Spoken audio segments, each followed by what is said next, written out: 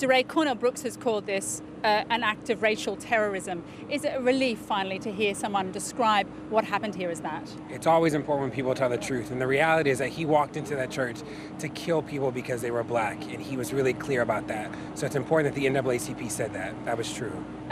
Jeb Bush, presidential candidate, has come out and said he can't understand why this young man did that. Is there a danger that the political dialogue around this is already being shifted away to the idea that he was somehow irresponsible or can't be believed in terms of his apparently proclaimed aims? Yeah, what's most interesting about this is that the shooter himself has even said that this was racially motivated.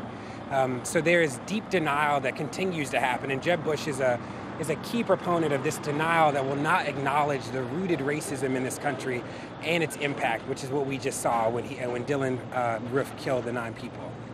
When we talk about that rooted racism, I mean, the Confederate flag, you can see it in places in South Carolina, in the South. It has a prominent role in the state capitol. What should happen to the Confederate flag? The flag should be removed. The flag is a celebration of a history of hatred in America that has no place here if we consider this to be a place that is a democracy. And remember that Dylan's acts are empowered by many things, including a flag that is clearly a symbol of hate. It's empowered by a careless officer like Slager, who was a town over, who killed. So these acts are empowered by many symbols. So what do you want your people to do, the people who follow you, the people who are part of the Black Lives Matter movement, what do you want them to do? Should they be, I mean, on Twitter they're talking about burning Confederate flags. Is that a progressive way to react? So one of the most important things that we can all do is continue to tell the truth about what's happening in America around racial injustice, right?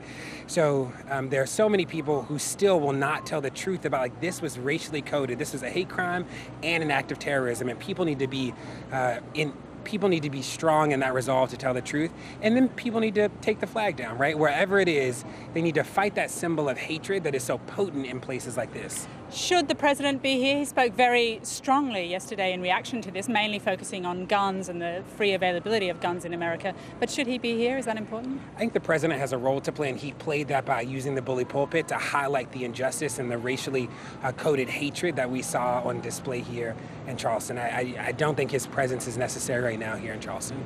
I spoke to an older woman last night, and I said to her, you know, what was your reaction when you heard what had happened in the shootings? And she said, in the church, and she said, here we go again. Has this never gone away in the South, or is this the old South returning, or is it something new? Yeah, so we are watching the history that we were told didn't exist. We're watching it happen in real time now. So, you know, we've been telling the truth about racism our entire lives. The only thing that's different now is that it's becoming mainstream, that more people are interested in seeing the plight of what it means to be black in America, and are actually focused on uprooting the deep racism.